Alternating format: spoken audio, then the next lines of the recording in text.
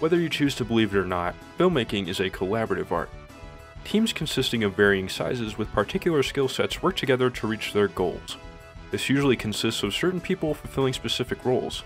This includes one person as the director. But what if we were to dismantle this balance and split the responsibilities of a director between two people? That's essentially the idea behind the tennis match format. The term tennis match originates from the YouTube poop community of all things. According to a fan wiki, the first ever tennis match was in 2007 between Conrad Slater and Miscellaneous 10 on YouTube, which is a YouTube poop forum and portal. The game has a much different approach within the YouTube poop community. Two participants work with the same source and pass edits of it back and forth until it becomes an incomprehensible mess. Tennis matches often had a mixture of collaboration and sabotage that challenged competitors when encountered. While this ended up being a semi-popular format in YouTube poop that's still used today, it wasn't quite the same in other circles.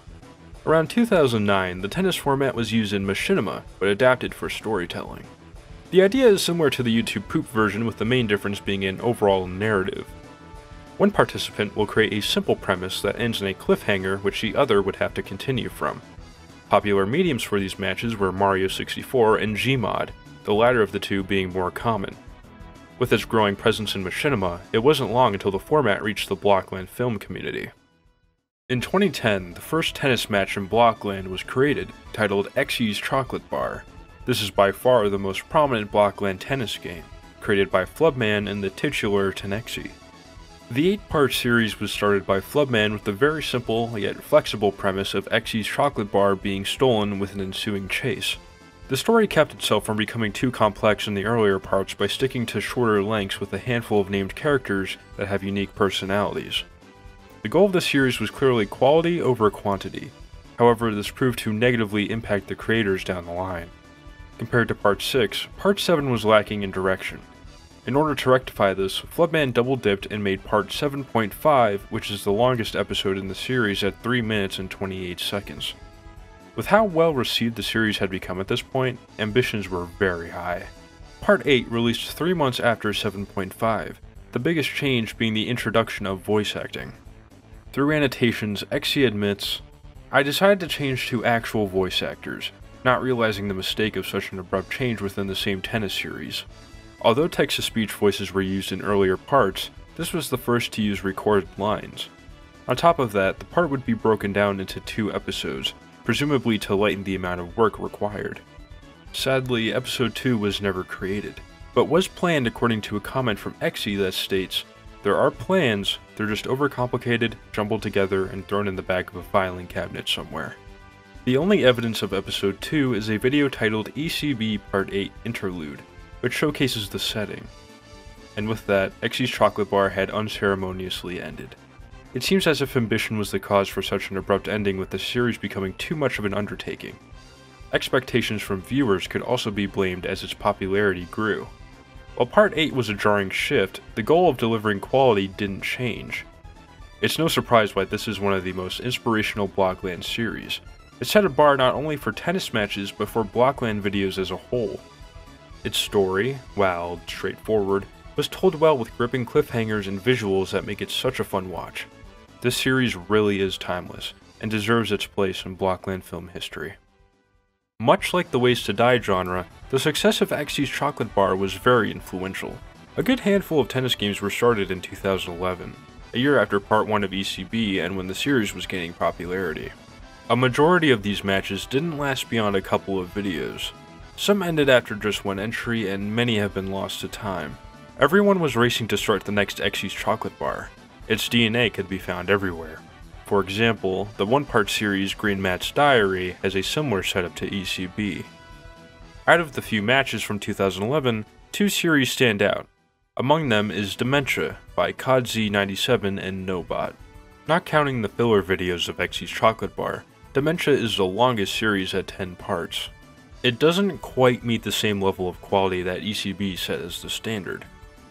It does, however, follow the same philosophy of less is more. Though it also fell into the same trap that ECB did by becoming too ambitious and introducing things like voice acting. Compared to other matches, its premise is incredibly plain. The main character wakes up in a white void. That's it. There's no other context. Aside from some text on screen, this is a very open-ended plot. Half of the episodes are under a minute long with no meaningful plot progression until part 9. Otherwise, the main character will notice something, interact with an object, then walk somewhere else. The final episode of the series, part 10, fully lays out the main character's past all at once. While this series aimed for quantity, another notable series from 2011, Blockland Adventure Mode by Sir Herg1 and Lego Pepper, went for quality. This is a landmark series, not only as a tennis match but in terms of Blockland videos as a whole. I remember watching this series over and over again when I was younger.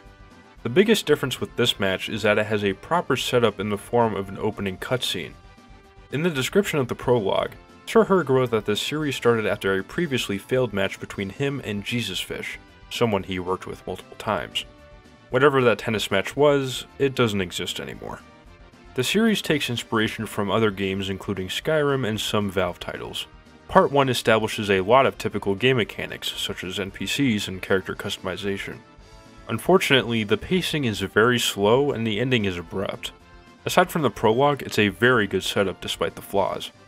It took 3 months for Part 2 to release, but not due to its production as it was started very shortly before its upload date. There's a notable jump in quality here. Not so much with the sets, but everything else is greatly improved. The Skyrim inspiration is more obvious as seen with the dialogue and the visuals. Compared to Part 1, the ending of Part 2 is defined from the start as the characters set and reach their goal, being the cave. It took over a year for the third part to release, but the time it took was evidently beneficial. You can see the effort poured into this video from the very beginning with the fake title screen. The sets also reflect the time put into this part.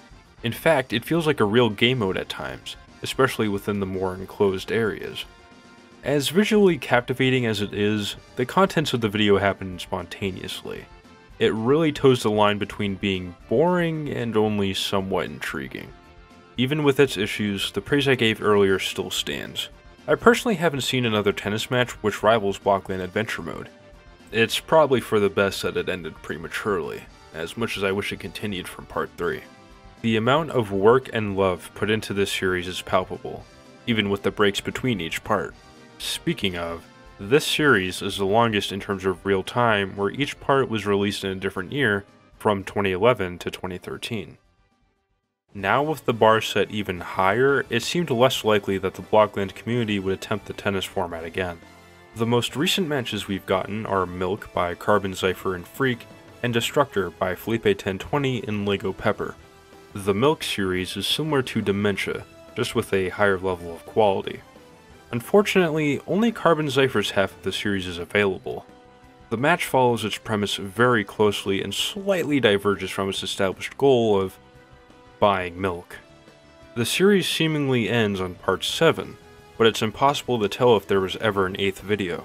However, if there was, it would rival Exy's chocolate bar in terms of length. Destructor is the most recent tennis match, starting in 2016 and ending in 2017 with only 2 parts. I asked Felipe why it ended so quickly, with his answer being similar to why both ECB and Blockland Adventure Mode ended as well.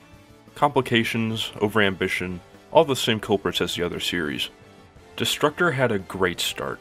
Part 1 is immediately captivating and stays that way throughout. The action is well done along with the cinematography and editing.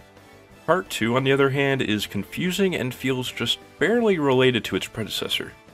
Episode 1 holds its own as a story and doesn't rely on its follow-up despite the cliffhanger.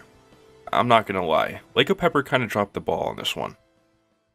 And that's it, an unceremonious end to an underutilized format. I personally love tennis matches, and I really wish there were more than the handful we've gotten. Seeing how each person interpreted the other's continuation of the story was so fun. You could just tell that each video was made with the intention of a participant trying to surprise and challenge the creativity of their partner. The simplicity of the format allowed it to be flexible as well, bending to the imagination of the creators. It's also the core to many memorable series that inspired other Blockland filmmakers and introduced the game to new players. Hopefully this encourages you to watch the series I talked about here. Tennis matches are very unappreciated and deserve more interest than they received in the past. Thanks for watching, and,